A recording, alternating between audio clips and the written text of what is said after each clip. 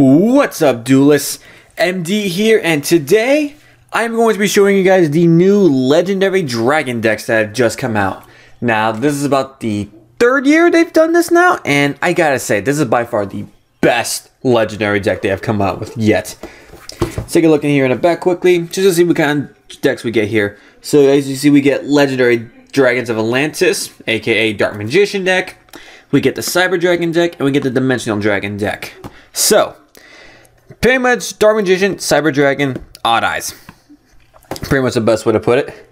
And there's a couple new cards in this, along with some really amazing reprints, including for the Odd Eyes part, all the alternate arts for the Dimension Dragons. So that's definitely really cool. And before I get any further, I just want to apologize for the fact that I've been kind of MIA for quite some time. Just know that with the whole hurricane incident, and there's also been a lot of, let's just say, personal stuff going on in my life that has been prohibiting me from making more of these videos. But I assure you, is that I have not been absent because I've wanted to be. So I'm just happy to be back and showing you guys this amazing product. So as you can see here, like I said, Dark Magician, Cyber Dragon, Odd Eyes. Let's go into the Dark Magician one first. Actually, no, we'll leave that one for last because that one has the most hype behind it. Let's go with the Cyber Dragon first. Now, out of all of them, I gotta say the Cyber Dragon has the least amount of hype.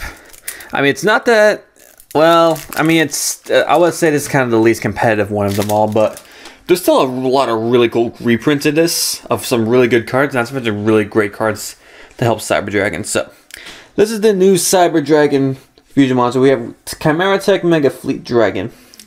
And the materials are one Cyber Dragon monster plus one monster in the extra monster zone, which that's either monster zone, either yours or your opponent's. So that right there makes this very interesting.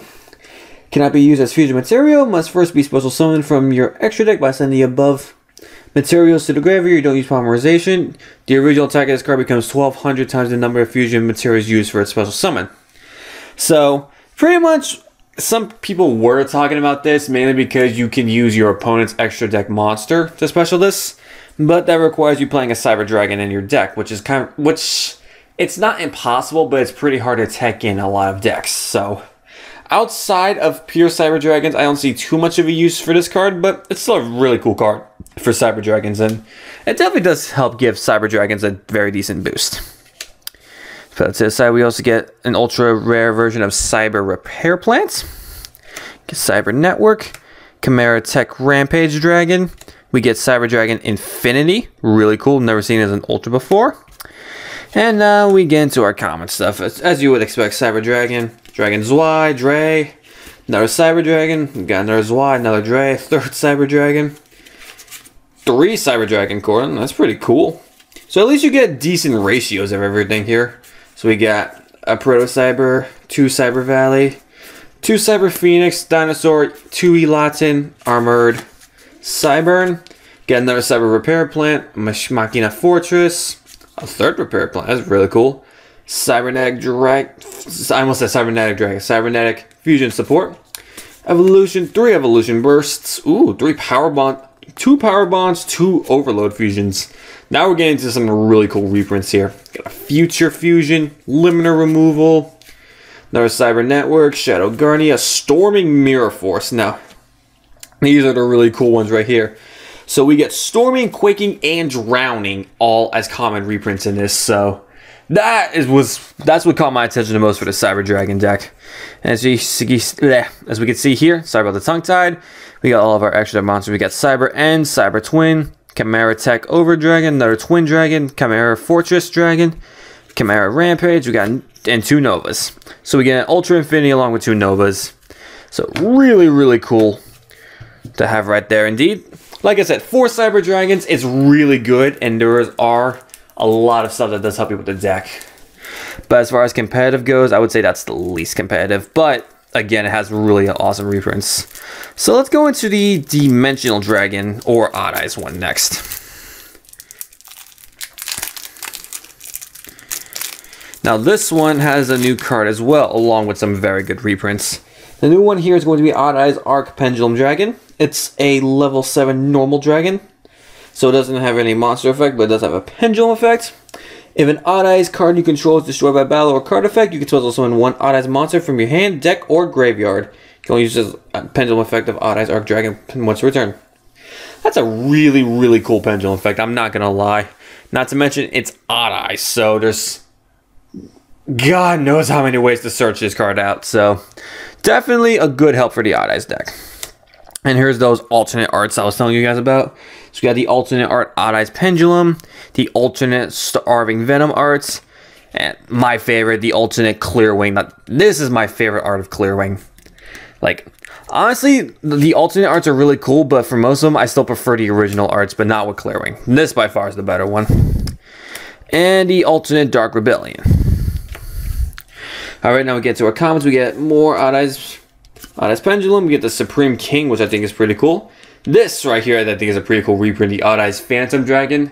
Because this was actually originally a manga promo, which for some reason this card cost more than the manga itself that you were guaranteed to get, in which I never understood why. But I'm really glad we have this reprint. Same thing with Odd Eyes Persona. So glad we have this reprint because this was also a Jump promo. And there was actually a time where this card was almost $100, which was completely ridiculous. So you get 2 of those along with two Phantom Dragons. Get 2 Mirage.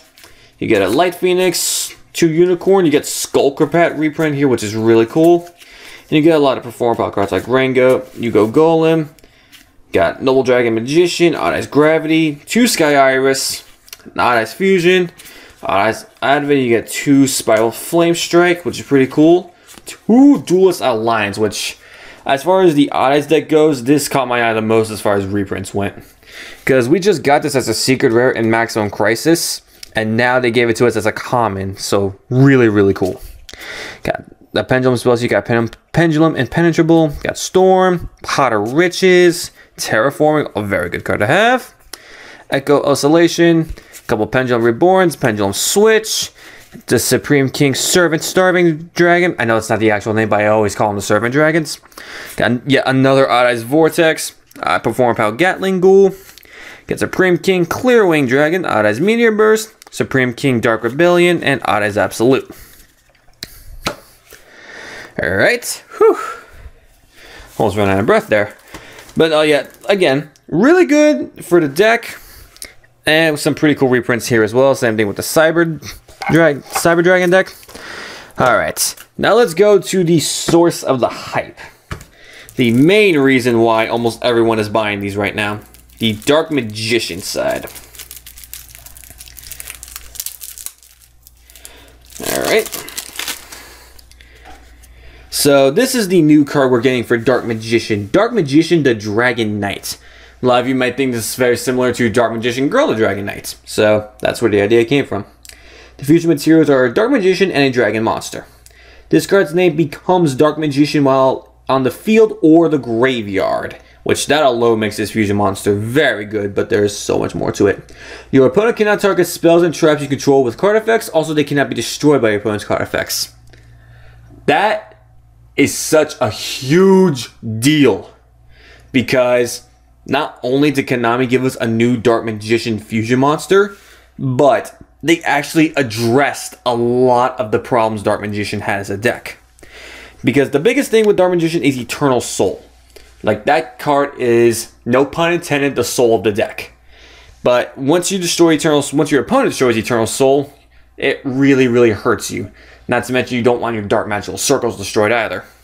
And we never had really much of a way to protect our stuff. Until now. Now we got Dark Magician Dragon Knight, which protects our stuff from being destroyed and targeted. So, really, really awesome here. And the fact that he counts as Dark Magician on the field and graveyard. So that means he gets Eternal Soul protection on the field, and when he sends to the graveyard, you could re-special summon him with Eternal Soul. So, it's amazing. Amazing, amazing. Definitely at least 2 of this card in your extra deck, if not 3. Alright, and this was another big thing here. The reprint of Apprentice Illusion Magician. Now, this came out a couple months ago as a Shonen Jump promo. And oh boy, was this promo expensive. Like, I kid you not, there was literally a point in time where this promo was going for over $100 a card. Because it's also just such an amazing card for Dark Magician. Just incredible. Like, it boosted up the deck so much, but it was so expensive that most people who were not subscribed to Show and Jump could not get their hands on it. I am very lucky that with this one card right here, that now makes a playset of Apprentice Illusion, because 2 of mine are actually the original Show and Jump promos. But I was actually just going to give it up at 2 because getting, well, one of them I got the Miracle of a Lifetime with, and it was given to me, but the other one I had to work really hard to get a good deal for. So I figured 2 was enough to break my back over, but now that we got this reprint and now have a playset, and not to mention, it's so much more affordable for us now. Still definitely happy about that. And also some other reprints we got here is Dark Magical Circle, Eternal Soul, and Magician Navigation. Alright. Now, Eternal Soul came out in the last year Legendary decks as a secret rare and has not been reprinted since. So it's pretty cool to have this reprint here, especially as an Ultra. Now, these 2 were reprinted recently in our 2017 Megatons. So that's a little shocking that they reprinted them again, but not too much because, honestly, I'm not really complaining one bit because this now makes Dark Magician so much more affordable for players because while before, even with the Megaton reprints, it was still somewhat of an expensive deck minus the Apprentice Illusions because, of course, those were ridiculously expensive, but before the 2017 Megaton reprints, these were like $20 to $30 a piece and you need a playset of these. So it was definitely not easy to be a Dark Magician player. But now it is because we literally have reprints of everything, every key item we need. So that is amazing. Alright, so let's go over the deck here. So we get Dark Magician Girl, standard stuff. We get Magician's Robe, playset, Dark Magician. We get 2 Magician's Rod, which is really cool. Oh, 3 Skill Dark Magician. Didn't expect that, but still pretty cool.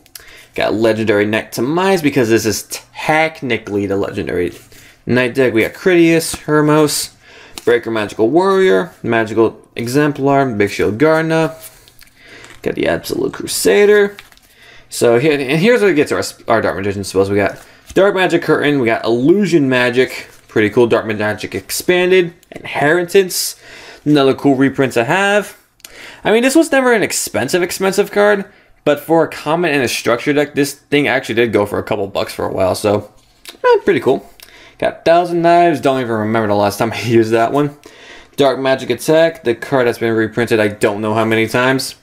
Eye of Timaeus, very happy we got this reprint as a common now, because from the first Dragons of Legend set, when this came out, this was literally anywhere between a $40 and a $70 card. Just because it was not only the secret rare, but it was incredibly low print. And it took us about 2 years till we got an ultra rare reprint in Dragons of Legend 3 as an ultra rare, and now we just have it as a common, which, again, it just stresses much more just how much more affordable this deck is now, and I love it. Got the Fang of Critias, Claw of Hermos, Legend of Heart, Swords of Revealing Light, Pod Duality, hey, not bad. We've got a Rhoda here, nice. Alright, so Dark Renewal. This actually came out in the first Legendary deck, and it's not, I don't want to say it's a bad trap for Dark Magician. I just feel like you don't really need to play this, because Navigation and Eternal Soul do it all for you. But if you want to play Dark Renewal, like I said, here's a quick little read of what it does, because I have reviewed this card quite a few times before. But it's a pretty good card, not gonna lie, it's definitely not bad. Crush Card Virus, Mirror Force, don't really need to explain that. And Tyrant Ring is our last trap. Now for our extra deck, we have Dark Paladin, Amulet Dragon. First time I'm seeing this as a common. Guys, I actually do have the original Secret Rare from the first Dragons of Legend set. But this was also reprinted again in Dragons of Legend 3 as an Ultra Rare. And now we have it as a common. Dark Magician Girl, the Dragon Knight. You got Doom Virus Dragon, Tyrant Burst, Mirror Force Dragon, Time Magic Hammer, Rocket Hermos Cannon, Goddess Bow, and Red Eyes Black Dragon Sword. Whew. Alright guys, so that has been all of the decks that come in the newest Legendary Dragon decks, and I said it once, I'll say it again.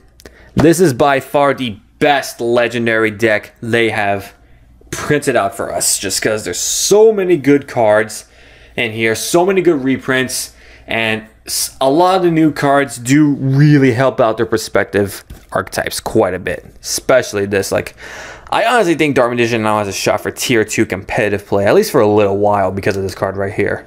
So good. Fixes, again, I can't stress enough how many problems with Dark Magician that this card now fixes. So excited. And I'm definitely going to be doing a Dark Magician deck profile as soon as I get everything I need. Because the only thing that's being a little difficult for me are these Spellbook of Knowledges, but I'll work to get those. So, if you guys enjoyed this little review of the Legendary Dragon decks, be sure to leave a like, comment, and subscribe if you're new to the channel. And hopefully I'll start putting up videos a little more often again. I do apologize once again for this delay. And I thank you all so much for being so patient with me. You have no idea how much I appreciate it. So, this has been Magician's Descendants, and you duelists, have a good day.